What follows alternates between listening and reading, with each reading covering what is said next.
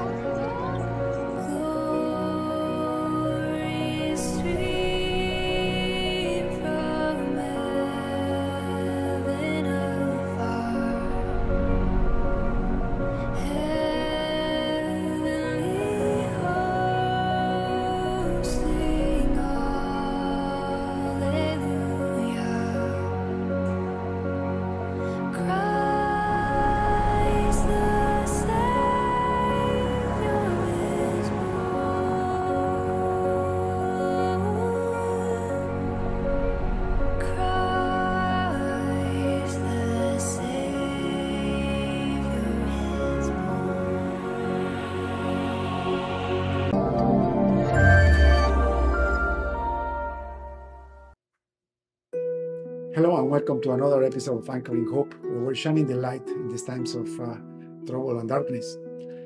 Today I want to talk about the holiday season and the reason why we celebrate Christmas.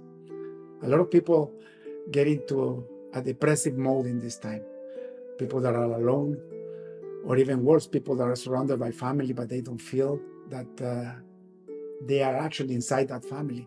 They probably may feel rejected, or they feel abandoned. They feel completely alone. This holiday season is a celebration of our breakthrough. It's a celebration where we as humankind have given a chance to go into the light of Jesus Christ. The reason for this holiday season, the reason to celebrate, is that God became human. And he came to this world to pay for our sins so that we don't have to go to hell to pay for our sins. So that we can actually take that gift of life and can ask for forgiveness. And then we can be washed by the blood of Jesus. So that we can spend eternity with our Father, with Yahweh, with our God Almighty. So you see, beloved, there is no reason to feel depressed, to feel lonely, to feel sad. A lot of people will have memories, or maybe somebody in your family just recently passed away. I'm here to give you hope and to tell you the truth about Christmas. Christmas is the celebration of God made human and coming into this earth to pay for our sins, and also to teach us how to live a life of fulfillment, how to live a life of peace, of joy, regardless of what trouble surrounds us. Problem after problem after problem is guaranteed. We came to this world to endure it. But that doesn't mean we have to be suffering. If you're still suffering in this world, it's because you haven't really received the light of Jesus Christ. You haven't really surrendered your life completely to the Lord. That is the only way to have true peace and to joy. It's not because somebody is loving you, or not because somebody is hating you, or not because you are being rejected by your family, or maybe because you are completely alone. Maybe your spouse just died and you are completely alone in this world. Or maybe you never had a spouse, you never had a partner. I'm here to tell you that you don't have to be alone. I'm here to tell you that if you just surrender your life and accept Jesus Christ as your Lord and Savior, you will never have to be alone anymore. In fact, you're not alone.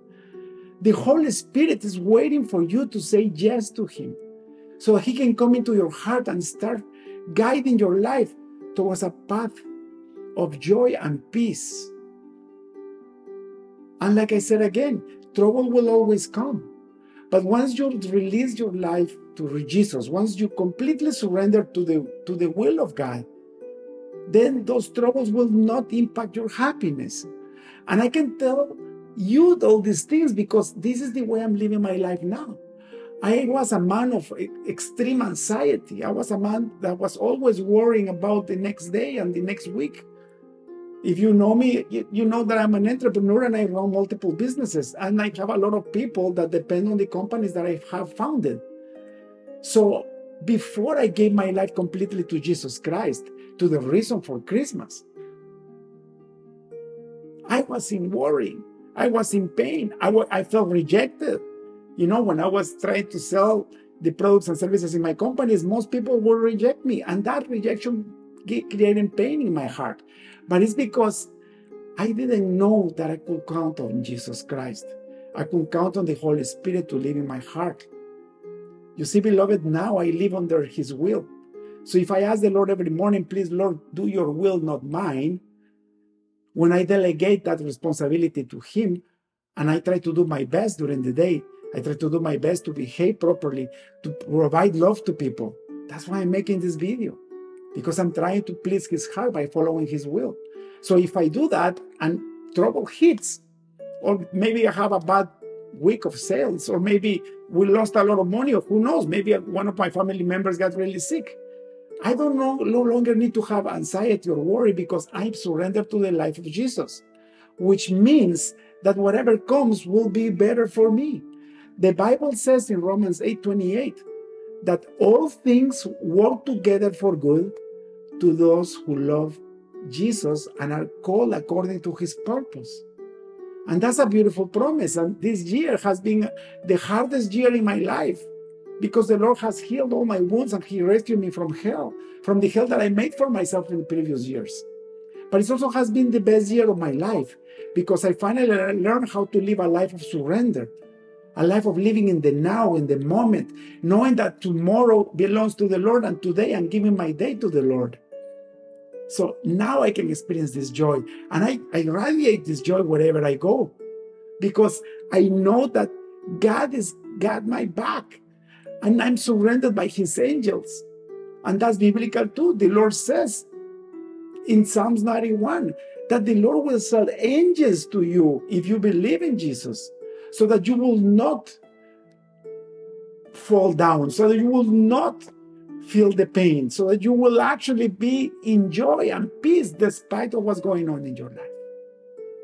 Beloved, I also want to talk about unclean spirits, because these entities that are not seen, spirits are like the air. When I see the spirits in the supernatural with my spiritual eyes, I see them like smoke from exhaust from an old truck. You know, it's like black smoke. They are air. Spirit is air. And these demons, these evil spirits, they come into our life and they emphasize what's wrong in our life. They emphasize what happened in our past. Their whole purpose is for you not to have that peace and joy that God promised you. And I had two demons in my life that I was able to cast out with the power of Jesus Christ and the power of His name. And I want you to know these demons, because if you're watching this still, it's because you may be influenced by these evil spirits, and you need to take them out of your life so you can have joy and peace. The first one is the spirit of abandonment. You see, beloved, when I was 2 years old, my mom passed away. She was 33 years old, and she died from cancer. And that created a big wound in my heart. I was wetting my bed until I was 7 years old from the trauma of losing my mom. And that opened up the window of opportunity for this unclean spirit to come into my heart. And this unclean spirit was always telling me that I was abandoned, that I wasn't accepted, because I was living with my grandparents, because I was missing my dad and my older siblings that stayed with my dad. I was just a little baby. I was a kid. I couldn't live with them. And that spirit of abandonment called another evil spirit, which is evil spirit number 2, the spirit of victimization. In other words, the spirit that makes you feel that you're always the victim. No matter what happens, it's never your fault. You are the victim. You are the one that your mom died. You are the one that your wife left. You are the one that your husband cheated on.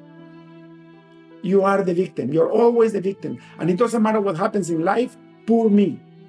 And that's one of the most dangerous unclean spirits that you can have in your flesh, beloved.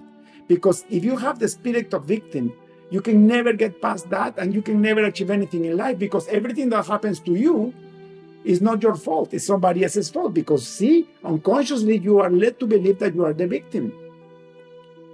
And those two demons work together. They are different demons, but they work together.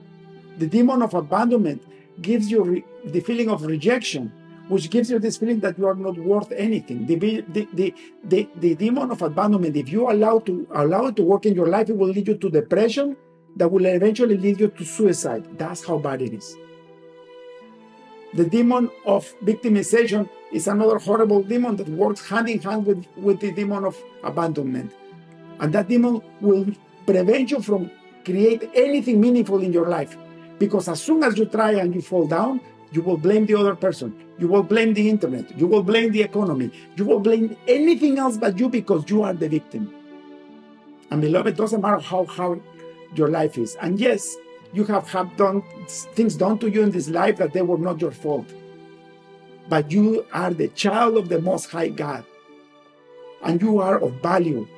And if things happen in your life that you didn't call for, the Lord is allowing them to happen in your life to make you a stronger person, a better person. So pick up the pieces.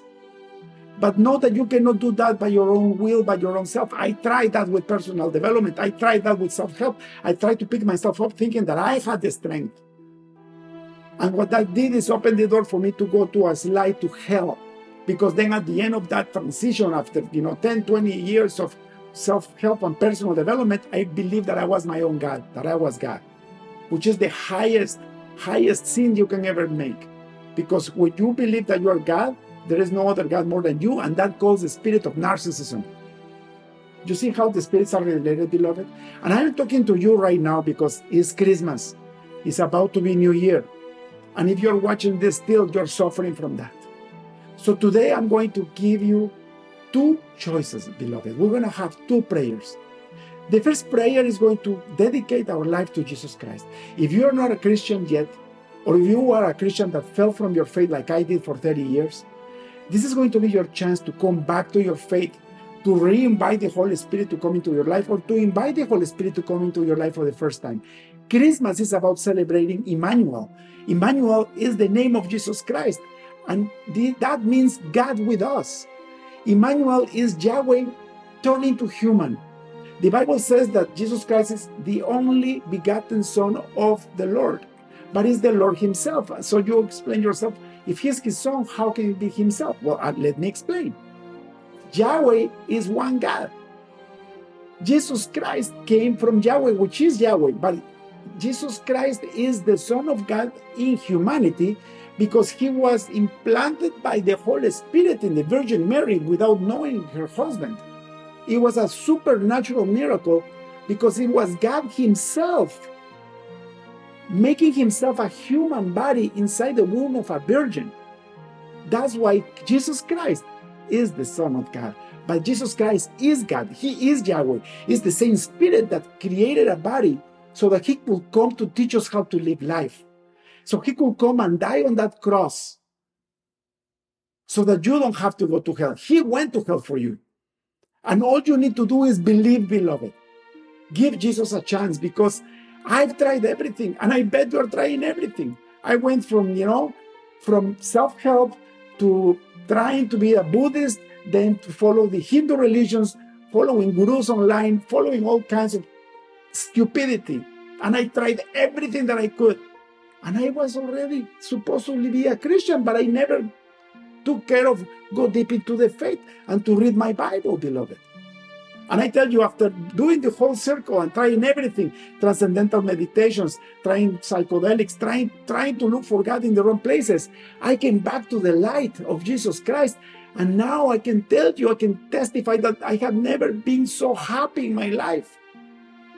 I have never had so much joy and peace, and people notice it on the street. When we're walking with my wife on the street, people tell us, what's with you? Why are you so happy? And I want you to have that because that's the promise that the Lord gave us. So give Jesus a chance. So like I said, I'm going to make two prayers. The first prayer is for you to accept Jesus Christ as your Lord and Savior in your heart. And if you do that with all your might, all your power, believing that Jesus forgives your sins, then I'm going to make a second prayer. I'm going to have a pause. And the second prayer We're going to cast out 3 demons. We're going to cast out the demon of abandonment.